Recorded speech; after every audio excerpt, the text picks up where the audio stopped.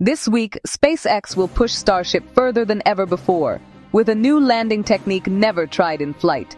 For the first time, the Super Heavy booster will ignite a staggering 13 Raptor engines during its landing burn, then switch mid-air to just 5 engines. Earlier tests used only 3 engines. This new setup adds crucial redundancy and trajectory control, improving stability even if an engine fails during descent. The booster will hover over the Gulf of Mexico using its 3 core engines, while Starship itself performs a dramatic belly flop re-entry, testing dynamic banking maneuvers before splashing down in the Indian Ocean. This test pushes Starship's design limits, collecting vital data for re-entry heating, guidance systems, and preparing for future return-to-launch site landings.